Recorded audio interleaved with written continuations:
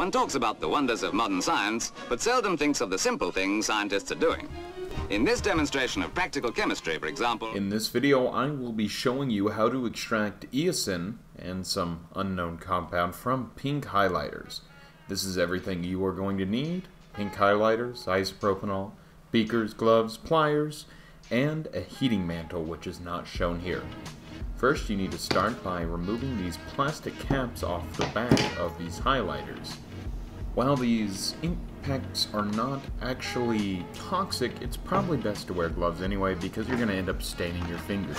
Now all I have to do is get through all of these. 15 minutes later, and I've gotten all of these ink cartridges out of their plastic containers. We now need to separate the ink inside from the plastic coating.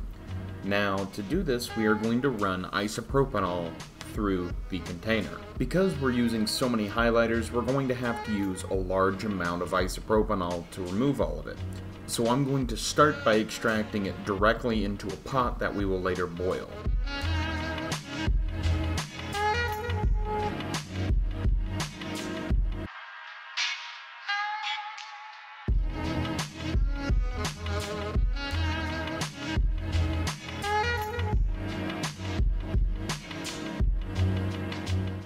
Now this is where you can see that I'm having a little bit of a problem with this extraction.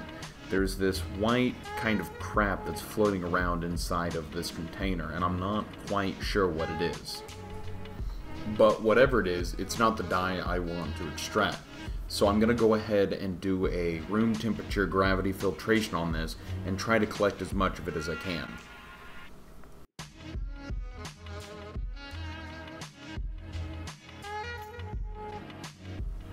I didn't plan on doing a gravity filtration, so I kind of spilled because this isn't the best pouring apparatus.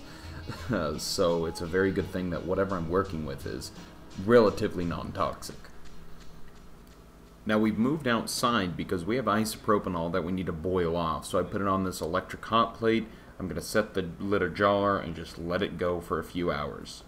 While we're boiling off our solvent outside, we're going to return to our filters and see if we can't get this gunk off of it and try to identify what it is. Now we can see that this stuff is white or a very light pink, and I went ahead and washed it a few times with water and isopropyl alcohol, and it never seemed to dissolve. So I'm not sure what we're dealing with, but I went ahead and put it in a sample vial anyway just to save.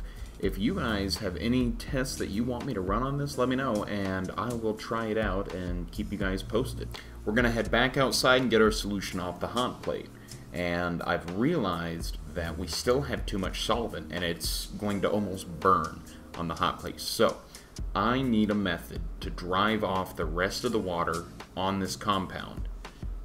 Rather than using a direct heat source, we're going to use some sort of sieve to pull moisture out of the air.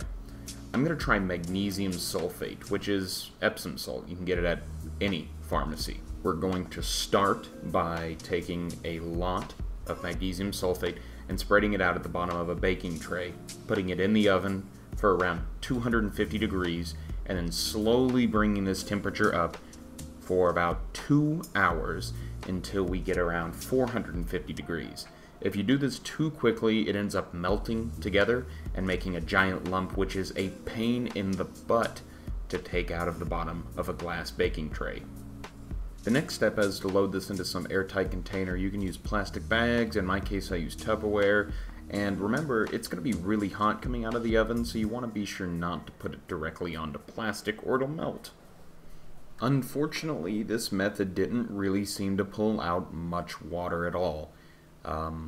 I was left with a syrupy, almost like molasses kind of mixture, and that's about what it went in as, was just a syrupy molasses.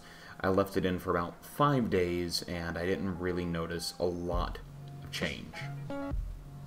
So this is what we're left with after 18 highlighters and a bottle of isopropanol. This weird insoluble stuff and this nice blood red dye. I ended up having to add a little bit of water to get it to actually go into the dram vial because it was sticking to the sides of the container so much it wouldn't come out. I tried using a more powerful desiccant like calcium chloride to take away the rest of the water, but I left it in there for a day or so. No water level really changed, so I ended up just calling the project as is. In all, I think I spent about 2 weeks on this video and I was ready to finish it. You know, all in all, I really did like this experiment. It threw me just enough curveballs for me to be able to get frustrated and think of a way to fix them, but not too many to where it just became tedious.